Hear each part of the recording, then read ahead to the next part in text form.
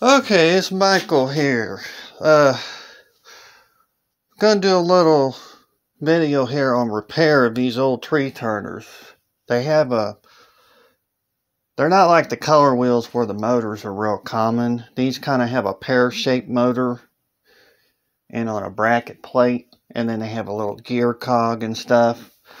So I see a lot of these that are bad and they need no motors. So I was able to locate a source of new motors, but it still requires some retrofitting to get it to work. But that's the point. It works, so it's nice and quiet. The motors, they look like this, and they have a little gear cog. This gear cog is not the correct tooth count or the size. So what you have to do when you take it apart, on your original motor, take that little gear cog off that motor, because what you're going to need to do, I found on a lot of these it's hard to remove these and you end up just fucking the shaft up, so don't attempt it. Plus, lots of times the shaft's not tall enough to reach through to line up to the gears down here on this that spins the coupler.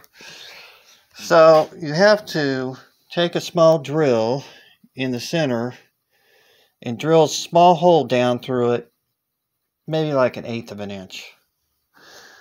And then on the bottom of the gear cog off the that was in on the original motor, if you're able to remove it off of there, there should be a hole. If it breaks off, then drill a hole. And what you need to do is set it on top of this with some JB Weld. Put a little JB Weld here and smack it on there. And then you'll have a hole in here and a hole through the old gear cog. Get you a real small screw that's just a little bit smaller. You don't even have to thread it, because when you screw it in, it's going to make some threads. Or you can get a real small nail that's just a little bit bigger, that's just the correct length, just a little teeny thing, and tap it down. And what it does is it acts as a secondary reinforcement, but the JB Weld will hold it just fine. So you set this aside with your original gear cog and motor. Set it aside, let it cure for 24 hours. Okay, here's one that I've already fixed up for this. Motor, get this out of the way. As you can see, the new motor's on there. And you can see how I left the factory gear cog on there, and then I welded the original gear cog to the top of it. So it lines up with the gear teeth. It's long enough. And basically, you may have to, on the underside here, I'm going to take this off. That's the coupler. You may have to do a couple little washers to space it down to get it to where you want it, to where it's right in about the center. And you can see these old Holley times, they got a safety clutch. So when they hit something, it'll roll up over it like that and then come back down. That's a main reason why a lot of these slip. If you want to put a stop to that slipping, you see the bottom of this and right on there, you can clean it up and put some like Velcro, or you can JB Weld it there permanently if you don't want to ever be able to remove it. Whatever your choice is. But if you want to be able to remove it so you can pack it back away in the original box, I would use some Velcro. But that's that. I'm going to go with the video here. We're going to get this installed back in here. I've got it just temporarily wired into a cord off a piece of crap appliance I did, so it's wired up. You can see it works nice and quiet. So I'm going to unplug this because I'm going to unwire that. It was that one. Okay. So it's unwired. We're going to do this, get this loose, and we'll get it mounted in here. And we're going to get this all put back together so it's a working rotating stand. So I'm going to set this off to the side.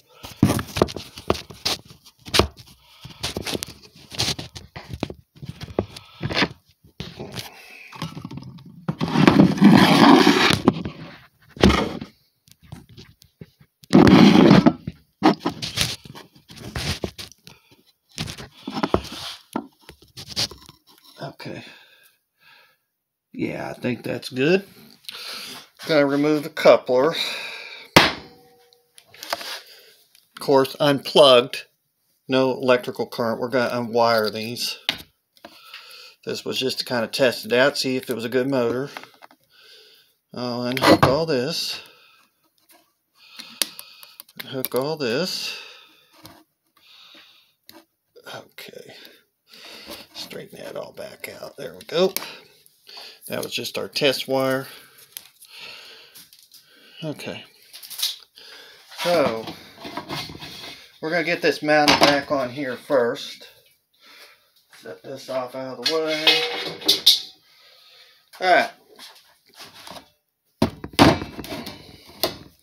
So we need to position this on here where it lines up with the hole on the center plate. So I'm pretty sure this is the correct way.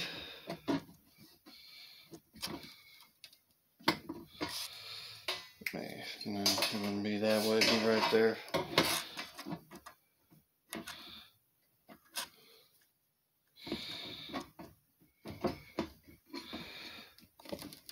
Just have to flex that down so it lines up. Let's make sure if I drilled those out. Okay, I didn't drill these one holes out a little bigger. I need to do that, damn it. If I would have got the right size screws, I wouldn't have to do this. So, but it is what it is. I should have got metric 3 screws. I got metric 4. So, oh well. I'm going to drill these out a little bigger.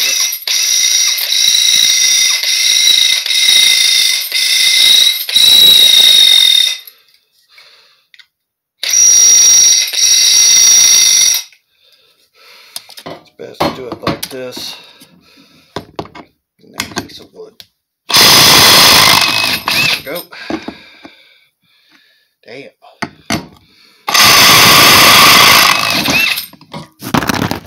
Good grief. Alright, I'll get this back up. Sorry if I lost y'all. Alright. Okay. Drill these other 2 out.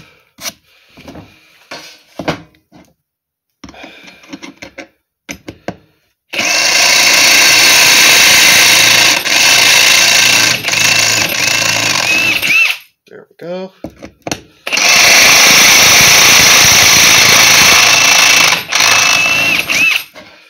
All right. Perfect. Made those holes a little bigger for that. Okay, it was this way. All right. Now, this part here will be lined up with the dead center, so that's the way we want it. So what we're going to do, there's 4 holes on the bottom of this pan. We're going to put 4 of these little screws through. I'm going to do one side at a time. Get them on there. Come on, baby. They originally did pop rivets on this, but you know, you don't have to do that. You can do nuts and bolts. Makes it a lot easier. So, to get it off. Okay.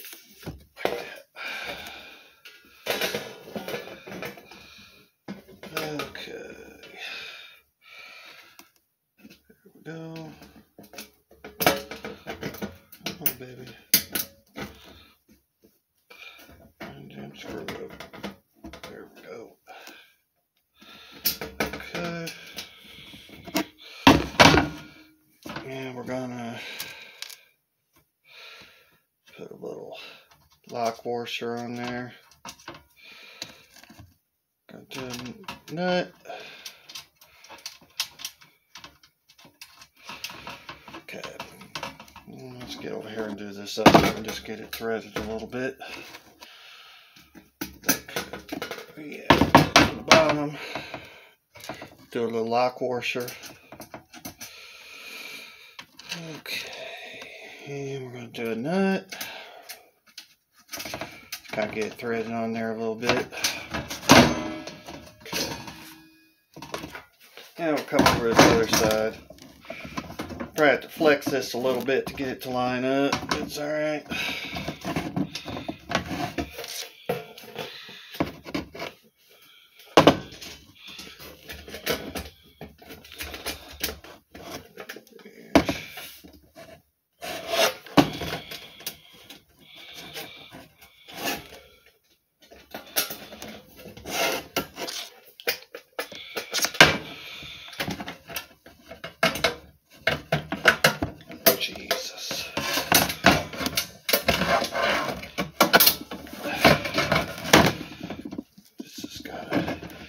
we're going to bend that tab a little bit.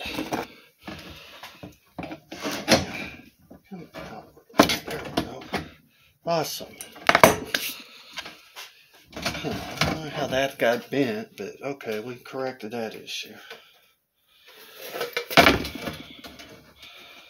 Try to get this. There we go. Now we're going to do a lock washer and a nut.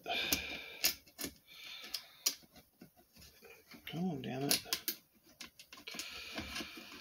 Tell you what, you gotta have patience for this stuff. It's a virtue. Come on, baby. Right on there. There we go. Alright.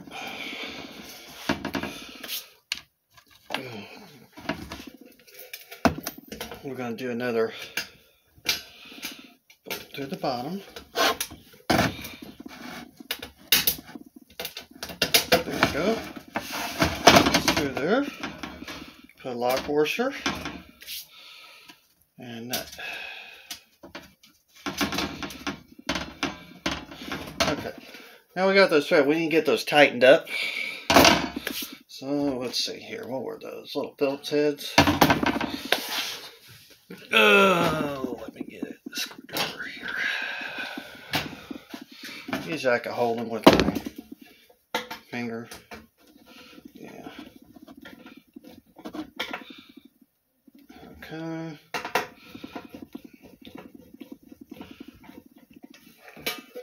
I'm going to get it tight with a pair of vice grips on the other side.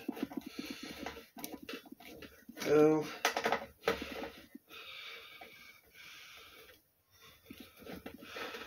Must be a bad nut on this one. Come on, baby. There we go. Okay. Get the needle nose vice grips at.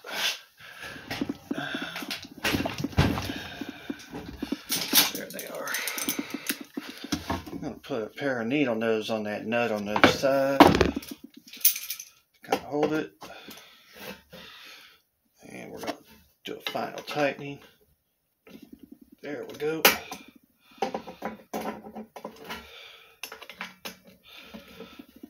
There we go.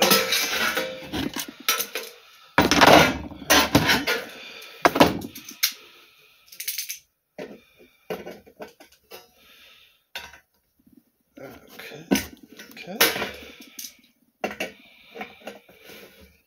This does is make sure it's real tight. It's not vibrating. Vibration can give you noise. Alright. Now we got the motor lined up. This is dead center. So when the coupler is put down on there, work. Need to get this wired in. So we have our two wire caps. And we're going to wire one wire to one side, one wire to the other side. So,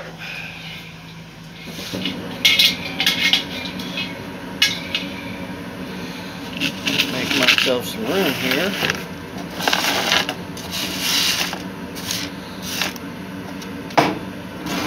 Alright.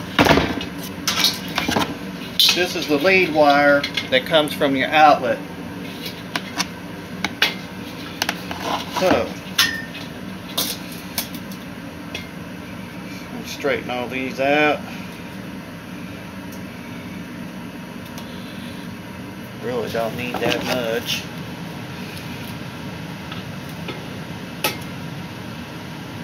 There we go. Okay. One wire to one side. You always want to start to twist these. Don't ever trust these wire caps to do that. Then put a wire cap on. Okay. Then one wire to the other side. Always twist them together by hand first. Never trust a wire cap. Put that wire cap on. Okay. There we go. Alright. Usually I like to get a little electrical tape and wrap those, so I'm going to grab some of that real quick, just as a secondary precaution.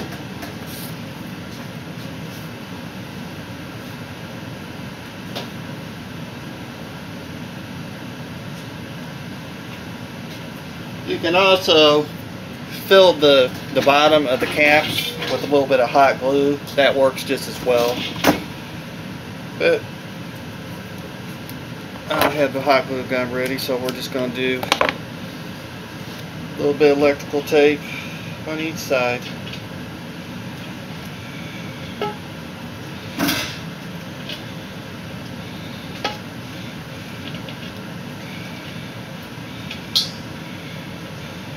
Wrap each one. There we go.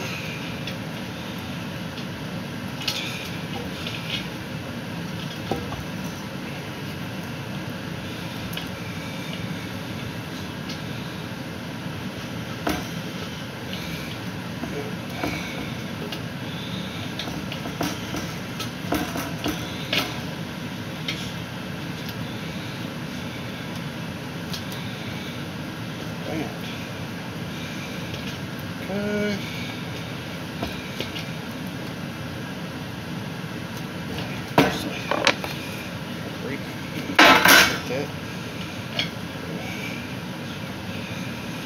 Okay.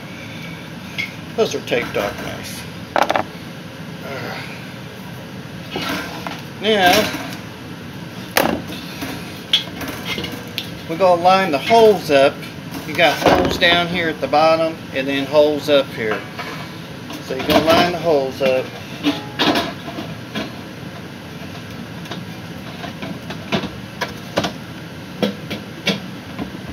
There we go. And you're going to start nuts and bolts. Okay. Do a lock washer.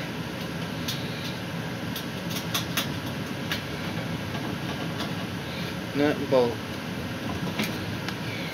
I kind of like to go across, that way you don't slip off the hole pattern.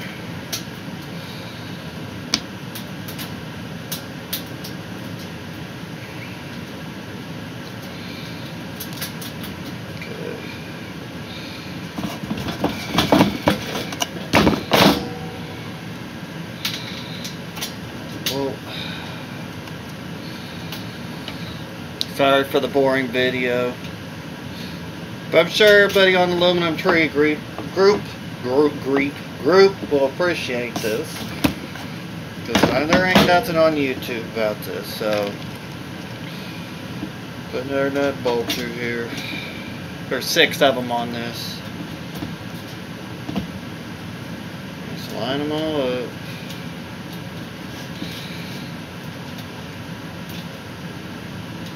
Patience is a virtue.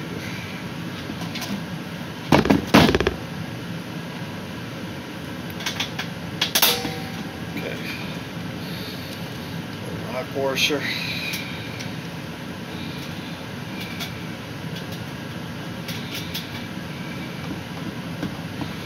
Alright. One more.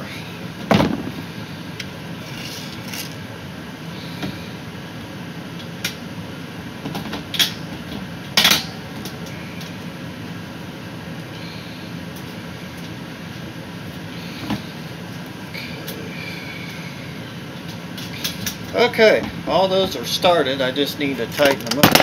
Oh, shit. Get a drink.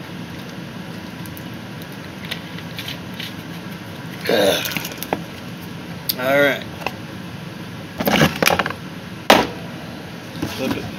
Get these pretty tight, so I'm gonna, there Phillips head. Gonna take my little needle nose, grab that nut.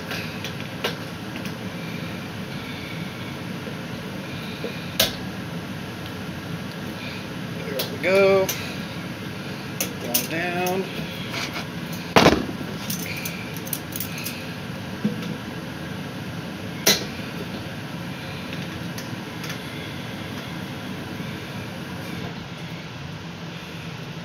Okay, 2 down. 1 more to go. Point is to get these real nice and tight. Okay. 3 down.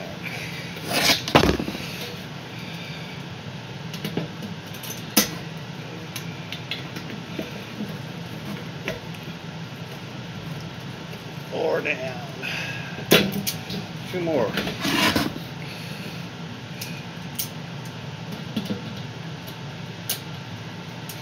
Come on, baby.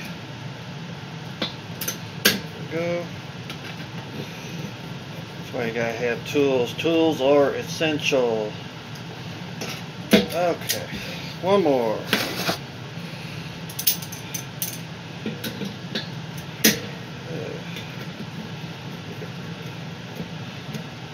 Okay.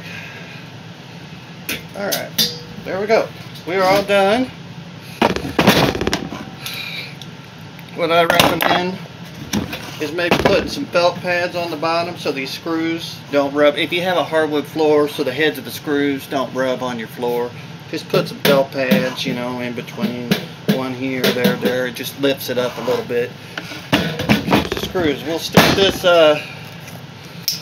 pad in there.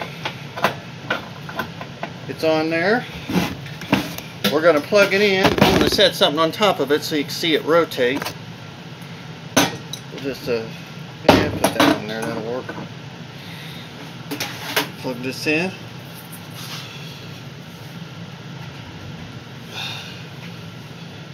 Alright. We're rotating. We're all back together. This is a working tree turner now with a brand new motor. So I'm going to conclude this 23-24 minute video, but how to fix a holly time. Always make sure when you do any of this kind of work, you unplug this stuff. Do not work on any of these motors with this stuff plugged in, or you will get electroshock therapy. But you can see how quick, I mean not how quick, how quiet it is. And it's rotating at a nice, 3 to 4 RPMs per minute. So, anyways, thank you for watching. And this got the original paperwork. Looks like it's from 1961. Thanks for watching and have a wonderful evening.